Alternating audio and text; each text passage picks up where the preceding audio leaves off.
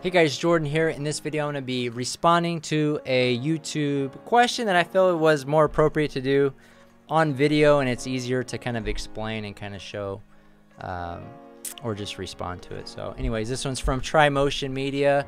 Thanks for the comment. Actually, I checked out your YouTube channel. You have some great real estate videos on there. So if people are interested in looking at, sometimes it's hard to find good real estate videos, you can check out Try Motion Media's YouTube channel. I actually liked your video on the wine country one. So anyways, cool video. Love your lighting setup and your face cam. Props to doing some videos of your BT at behind the scenes. They're entertaining and to watch, and I've learned a few tricks from you. But I must say, I know that HDR editing, but your end result is not very good regarding interiors. Seems like a lot of wasted time and effort.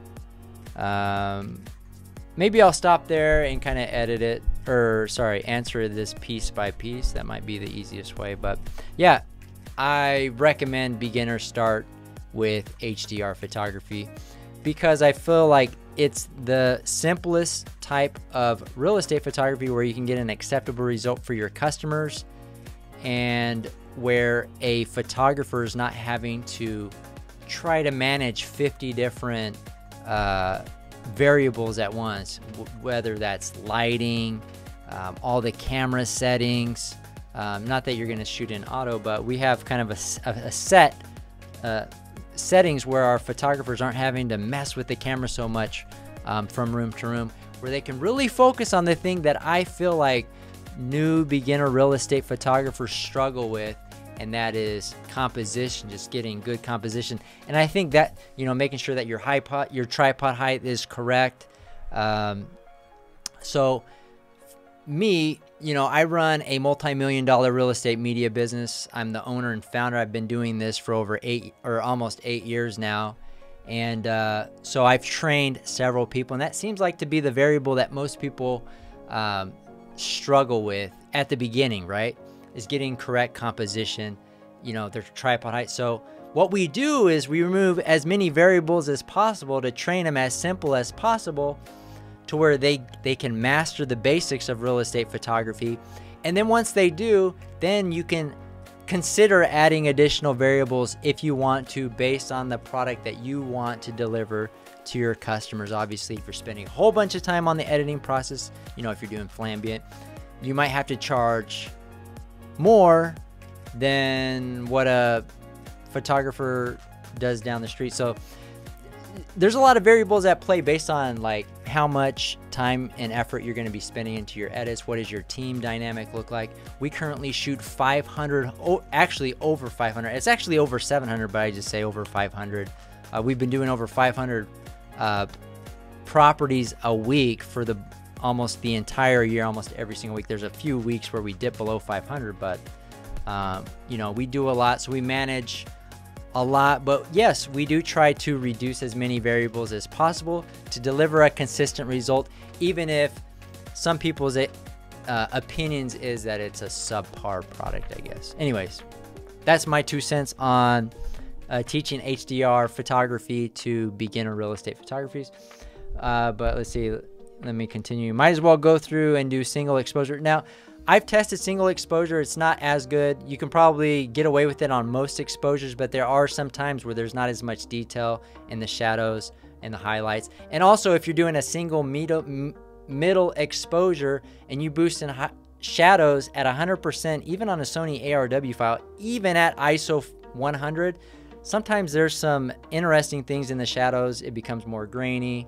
It's just a better result, in my opinion, to bracket and do HDR. We do have a pre-HDR, which does bring in a little bit more detail. But anyways, I'm not going to get into all those details. But yeah, might as well shoot single exposure. You could, you know, and do a negative 100 plus 100 shadows, and then do some white balance tuning and get the same results. There are a lot of other options, such as outsourcing or doing a lot of your own editing in Photoshop and Ambient. We actually we have our own editing team.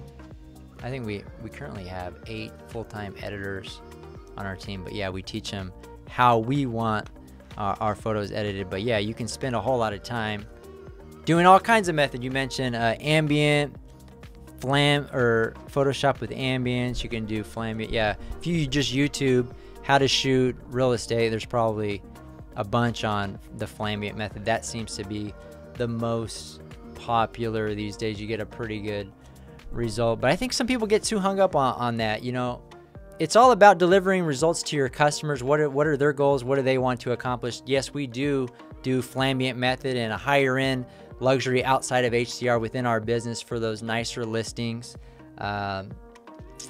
Obviously costs more. There's more time, effort, and energy that goes into it. But on a $150,000 listing or $200,000 listing, the better product for the customer for what they're going to be making on that.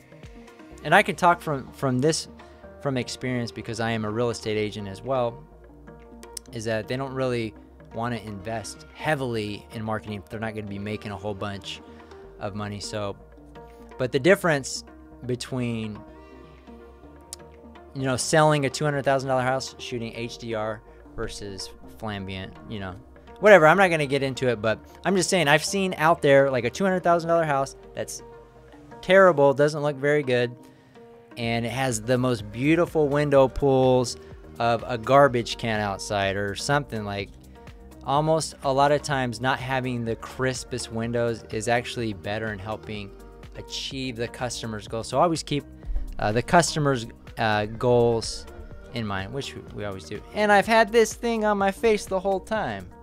Anyways, that's it for this question. Hopefully that gave answers, and kind of I shared a little bit of my thought process around that. But if you are interested in learning more about the real estate media business, you can check out our free 1-hour training. The link is in the description. That's going to do it for this video. And reach out if you have any questions. We'll see you guys on the next one.